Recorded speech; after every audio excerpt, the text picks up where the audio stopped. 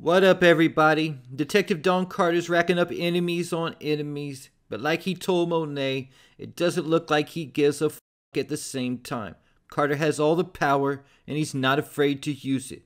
He's quick to let anyone know he could ruin their whole life by putting them in jail, or he could just kill them without any type of consequences. Before we ever found out that Carter's task force was even dirty, they already had IAB breathing down their necks, mainly because Felicia Lewis's repeated write-ups for excessive use of force.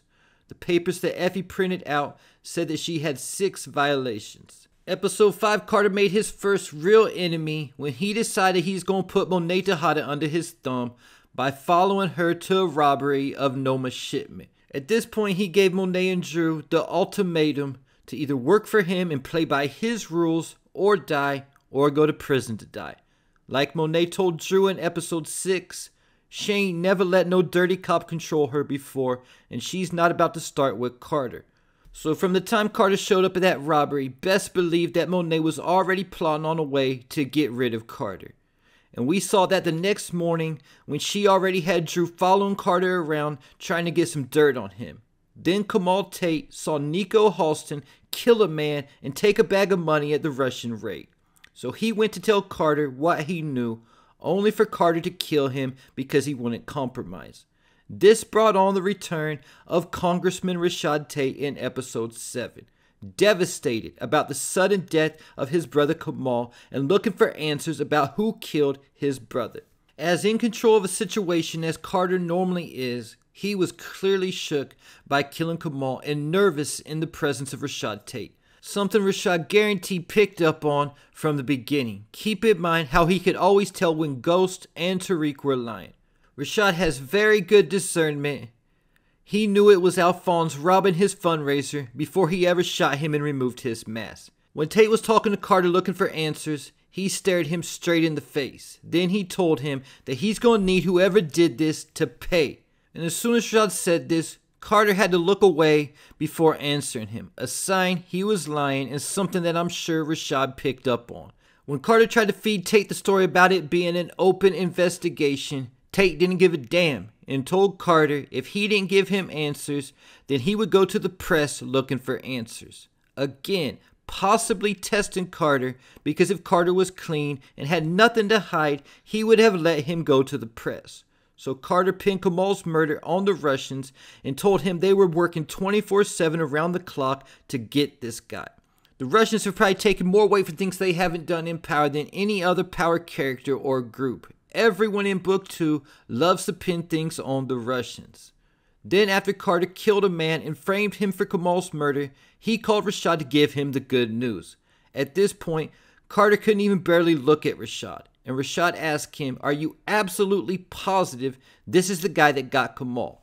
Then he walked to the other side behind Carter, looking like he was holding himself back from going at Carter right then and there. But Tate wasn't showing Carter his hand and spit in the man's face and called him a piece of shit. Something Carter was already called earlier in the episode when he talked to Monet. Then Tate told Carter that he wished he pulled the trigger on the man himself. Then he said, "I can see why my brother chose this unit, detective. Nice work." It was at this point I knew 100% that Tate knew Carter killed his brother. Then Tate hit Carter with the whole good brother routine.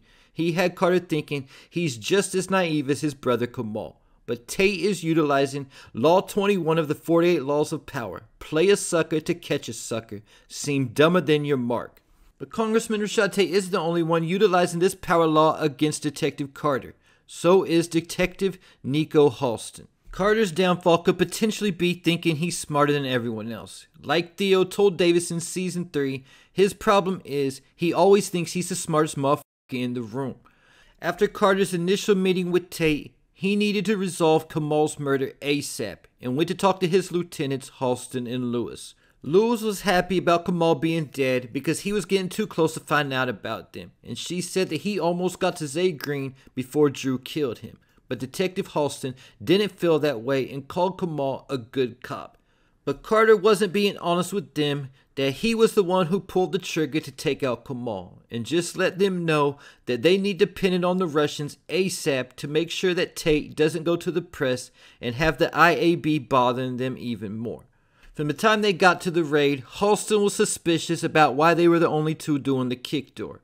Then Carter killed the man and put the gun in the man's hand, and Halston walked in and saw Carter standing over him. At this point, I think he knew what Carter was up to and walked over to the man and said, "You really think this is who got Kamal?" and asked him about the guy who got away. But Carter let him know what the plan was, pretty much letting Halston know he killed Kamal without saying it. Then he asked Halston if he was good with that, and Halston replied, yeah, I'm good with that. But clearly Halston felt a way about it, and he was bluffing. Carter just couldn't see it because all he has going on. But maybe if Kamal would have bluffed like Halston and said he was cool with everything, he would still be alive. Then at the end of episode 7, Diana killed Felicia Lewis, and Carter agreed that he would help them get away with it as long as they get him the leverage that he needs to go against Noma, creating another enemy in Tariq who already told Zion that he wasn't going to be Carter's slave like he was. And we now know from the episode 8 trailer that the crew is going to unite together to take out Carter. That Tariq and Monet are going to have a sit down with Kane and Noma about how they were going to eliminate their common enemy. The trailer also shows Detective Halston meeting up with Kane and Noma. So most likely Halston is about to switch sides because Carter's no longer being honest with him and he no longer trusts Carter. And much like Mecca, I also think Halston is for sale to the highest bidder. But the real reason that Halston's going to flip on Carter isn't just because of Kamal, but it will mainly be about Felicia Lewis. Because there's no way that Carter is actually going to tell Halston the truth about what happened to her. And Halston's going to feel like if Carter's cleaning house, then he could be next. Something else that is very important is Felicia had a son who saw Diana and Tariq.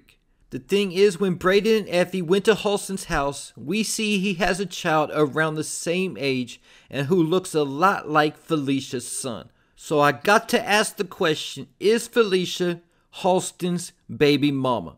And Maggie, Halston's wife, is just a stepmother.